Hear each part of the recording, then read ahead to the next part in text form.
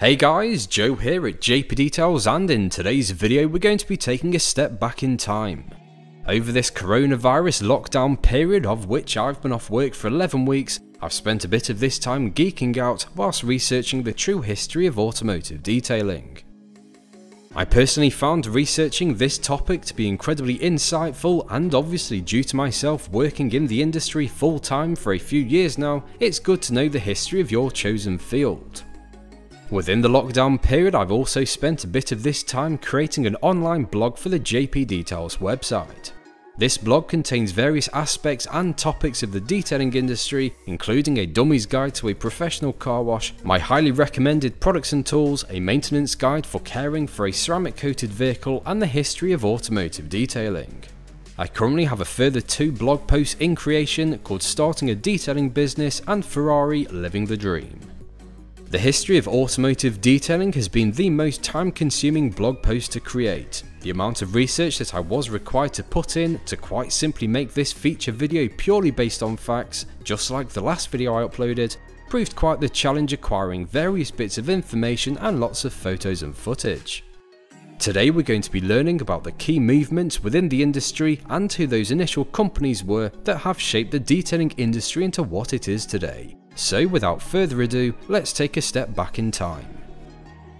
In 1800, the world's first wax was developed out of animal fats in a German town called Bischofsheim.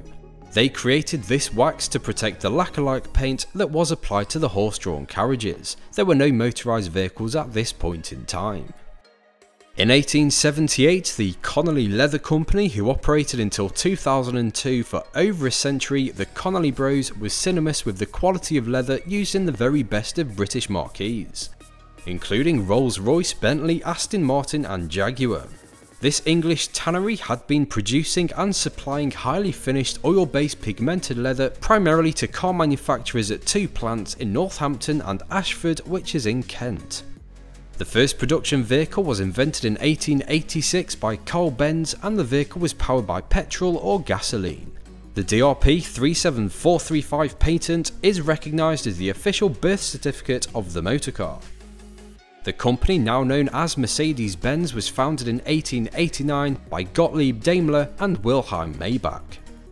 In 1888, Menzerner, who are a top-selling company today, started developing a range of solid, liquid and paste polishing compounds. In 1901, Frank Maguire Jr. founded a small furniture polishing laboratory in his own garage.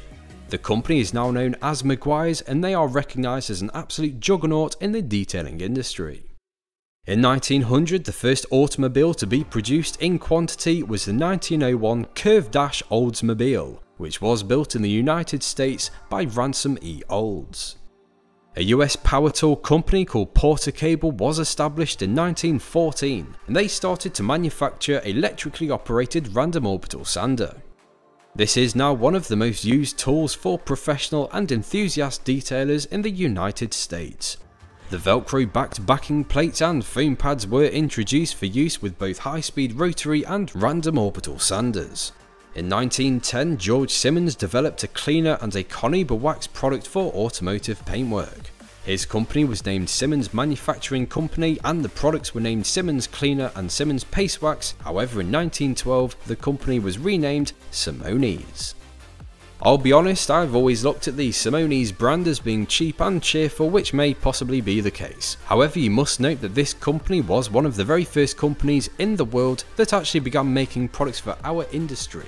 I'm sure many of us would think the same about this brand, but perhaps the next time you are in Halfords, why not grab a bottle of something with the Simone's label on, just to show some respect for this seriously long established product manufacturer. In the early 1920s, 3M invented the world's first waterproof sandpaper, which reduced airborne dust during automotive manufacturing. In 1925, 3M revolutionised the automotive industry by inventing masking tape, which allowed paint shops to get a razor-sharp line on two-tone paint jobs. Swissfax was established in the 1930s and was and still is a family-owned and operated institution. The old Anvander family chemists in Zurich served as both the laboratory and the workshop for the first tins of anti-vax using an old wax formulation for antique furniture and lacquer. The Anvander family have devoted themselves to producing paints, lacquers and waxes for 3 generations. The natural car waxes were originally produced solely for the personal use of the grandfather and company founder Hans Anvander. In my opinion, Swiss Wax makes some of the best waxes in the world and they are worth every penny. The difference with using a high quality wax such as Swiss Wax is far better than cheaper alternatives on the market. I'm planning a visit to the Swiss Wax HQ in Switzerland at some point in the near future. In 1944, Plastone TM Auto Polish is the first bottled car wax. This liquid auto polish was invented by Ben Hirsch and it was renamed Turtle Wax for its hard shell finish. In 1969, the polymer sealant introduced by DuPont is the world's first commercially available product of its kind. Ruipez is an Italian family company and was founded in 1947. They've been developing tools, accessories and air venting systems with a fixed aim at quality and simplifying the job. They are most famous for their range of Bigfoot dual action machine polishers, and this company has single-handedly innovated how we paint correct cars today. They began making sanding machines, and when production of vehicles increased, they moved their efforts towards manufacturing machine polishers and orbital sanders. In the 1950s, Menzerner came under the management of Dr. Walter Burkhardt, who began researching industrial polishing technology, culminating his writing of a guide to sharpening and polishing. This guide is still recognised as the standard guide on the subject. With the 1960s came the invention of liquid polish emulsions, which is still the norm in the auto industry.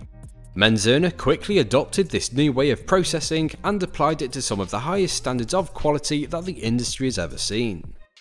In 1959, the brilliant American physicist Richard Feynman is widely credited with kickstarting modern interest in nanotechnology. In 1959, in a famous after-dinner speech called "There is plenty of room at the bottom," the ever-imaginative Feynman speculated about an incredibly tiny world where people could use tiny tools to rearrange atoms and molecules. By 1974, Japanese engineering professor Norio Taniguchi had named this field nanotechnology. In 1964, after departing from the family business, Floyd Maguire set out to create a new company and one that would live up to his grandfather's vision and philosophy, which is to never sell a product until you are convinced it is the finest product of its kind in the world. From this, in 1964, Finish Care was born and the vision and philosophy lived on. PPF, also known as paint protection film, was first developed for the military during the Vietnam War, circa mid-1960s. Helicopter rotor blades and other sensitive parts of military transport were often damaged by flying shrapnel and debris. In order to help protect these moving parts, the US military asked 3M to come up with a solution that was both inconspicuous and low weight. PPF eventually made its way into the automotive industry after the designers realised the benefits of using it for protecting automotive vehicles, but I'm not sure on the exact date. I'm guessing it was in the mid-90s. The Autoglym brand was founded in 1965 by UK motor trade entrepreneur Dennis Barley, who went on to create a unique system for renovating used car paintwork. When I began cleaning cars back in 2006, Autoglym, which seemed to be the favoured choice at the time with Halfords, was the first brand of products that I used. I continued using Autoglym for several years until eventually moving over to Maguire's, quite simply because Maguire's was the more premium brand. I am a bit of a brand snob for sure. By the 1970s, Japan and Europe were using metallic base paints with a clear coat. This clear coat system produced outstanding hardness, gloss and long-lasting colour. The process was brought to the USA, but for the first 2 to 3 years there were many issues with the clear coat failing. In the mid-1970s, the unique twin-head orbital action polisher designed by Cyclo USA for the aircraft industry was also found to be amazing at paint correction on automobiles. AutoSmart was established in 1979 and they are known for creating products that clean vehicles quicker, more effectively and efficiently. Today, AutoSmart International are the leading manufacturer and distributors of professional vehicle and food cleaning products for trade customers. Personally myself, I've never really ventured into the AutoSmart range, but they do make a couple of products that I simply couldn't replace. Zymol was established in 1980 by Charles Bennett. Mr. Bennett visited his grandmother's birthplace where he found a wax formula for horse-drawn wooden carriages. With the help of a pharmaceutical company, he managed to determine the composition and found suitable substitutes for the recipe to use on automotive clear coats. Mike Phillips began teaching detailing classes for Meguiar's in 1987, and in the spring of 2009, Mike stepped down from his position at Meguiar's and made the move over to AutoGeek, where he is now the head trainer. In 2015, Mike Phillips and Adriana AJ Janik of Overhauling would be hosting a new show on the Velocity channel of the Discovery Network called Competition Ready. Jason Rose, who is now the Director of Global Training for Rupes USA, has a total of 40 years in the car care industry. Jason spent 20 years with Meguiar's in their professional division before joining Rupes as their head trainer. Darren Priest, the owner of Auto Fetish Detail of Orange County, California, established his business in 1988. The popular YouTube personality has certainly done his rounds with thousands of luxury vehicles across his territory. Darren helped me via his YouTube videos in the early stages of setting up my own business, and he certainly had a good influence in shaping how my business is today. Around 3 years ago, Darren actually gave me a shout out on his YouTube channel, so thank you Darren very much. In 1990, detailing clay, which was first used in Japan in around the 1980s, was first introduced into the USA. Introduction of the water-based oven-dried two-stage paint system also happened in the 90s. This diversified the paint colours available and perfected the clear coat system. Microfibers were first publicised in the early 1990s in Sweden and saw massive success as a product in Europe over the decade. In 2000, PPG Industries invented Ceramic Clear, which is a binary clear coat composition that eliminated paint degradation from causes such as acid rain, salt and UV radiation. Lake Country Manufacturing in Heartland, WI was established in 1977. They have grown considerably since that time, and their mission and business philosophy remains the same: to develop and manufacture high quality value added products that contribute to the profitability of our customers. Lake Country's ongoing commitment to product innovation is evident by their growing list of patented products. They continue to develop new and improved products to serve the market's ever-changing needs for buffing and polishing solutions. G-Technic was founded by a quantum physicist called Drew Gill in 2001 in the United Kingdom out of a total dissatisfaction with the performance of paint protection products at the time. G-Technic went on to release the first known about ceramic coating in 2007 called C1 Crystal Lacquer. Today, G-Technic, who are one of the leaders within the ceramic coating manufacturer field, offer the longest lasting ceramic coating known to mankind. The 9-year coating called G-Technic Ultra is a game changer within the industry. Poor Boys was founded in 2002 by a chap called Steve, who actually began his car care career in the 1990s. The business is family owned and operated, and they have a very simplistic view towards the creation of their products. They must be highly effective, easy to use and affordable. Elaborate packaging and other fluff is not their style. These products get right down to the business with impressive results at a great value.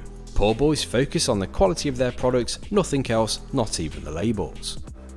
When I first started going to car shows back in 2007, shortly after purchasing a Fiesta Zetec S Mark V and after joining the ZSOC online forum, I went to a few car shows including Ford Fair, Fiesta in the Park and Santa Pod. This is when I saw the brand Poor Boys and I soon became attached to their products. Paul Dalton, who is practically made famous by the 5th Gear TV episode that aired in 2006, was one of the first detailers to raise the profile of car detailing in the UK. Paul's business Miracle Detail was established in 2003 out of one man's obsession. He's been cleaning cars since he was 13 and he used to spend the profits on trying to become a professional mountain biker. For Paul, the car soon became more than just a means to fund his hobby, and he's now turned into one of the most respected detailers in the world. Detailing World was founded by a chap called John Hole, who then went on to establish the product supplier called Clean and Shiny. He also founded Waxstock. Detailing World the forum was launched in October 2005 with a moderate group of members. In the following years, before the likes of Facebook groups or YouTube, Detailing World was the #1 place to go for many like-minded detailers and valeters, including myself. I've also dug up some other information that the same chap established the business Zeno Europe with an American friend, although I am a bit skeptical that it may be a different guy. Joe McDonald, or perhaps better known as the car cleaning guru to the best of my knowledge, established his business in 2006 as a mobile valet service called Ace Valet. Joe McDonald is an official YouTube and detailing legend. I used to love watching his videos back in the day and still tune in to watch his content today. He's been a true inspiration for many detailers, including myself. Built Amber was born in 2007, Auto Finesse launched their first range of products in 2011 with 7 products in total which covered the basics. Geon launched their initial range of quartz ceramic coatings in 2012 and they are based in South Korea. Modesta is a Japanese manufacturer of high-end surface coatings, but they've only been around for a few years. Larry Kosilla, or perhaps better known as Ammo NYC, has single-handedly been the biggest inspiration for my own detailing career. Larry was well on his way to the big leagues of finance after graduating college and landing a job on Wall Street trading natural gas commodities at the New York Mercantile Exchange. He soon realised that he'd rather do what he loved, which was to be around expensive cars. Larry established his business in 2011 and has no doubt gone on to make just as much money detailing cars, creating YouTube content and selling his own product range as he would have made on the New York Stock Exchange. That would now lead us to what the advancements within the detailing industry have involved over the past decade. We've seen a herd of new detailing product supplies coming through, including Diamond Bright, Easy Detail, CarChem, Sam's Detailing, Pyramid Car Care and AM Details, to name but a few.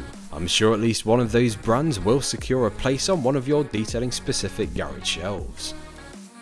The advancements within the tools and products themselves that we use nowadays tend to be a lot easier to use. They produce far better finishes than those initial products created back in the mid 1900s, and I'm sure that none of us would want to permanently go back in time. Ceramic coatings have been the biggest development within the industry, providing the end user with some incredibly tough, highly effective and long-lasting protection. With G-Technic having just released their innovative 9-year paint coating, really does make me wonder where the industry will be in a further 10 years time.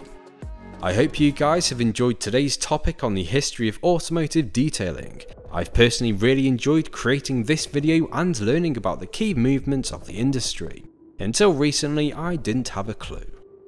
The honourable mentions within the video honestly do come with a lot of respect from myself. If I've missed anything in the video that you guys feel that I should have added, then please let me know in the comment section below. As always, thank you for watching, please subscribe to the channel if you haven't already, and feel free to give me a follow on Facebook and Instagram, just search JP Details. Drop the video a like to show some support, and I'll hopefully catch you in the next one.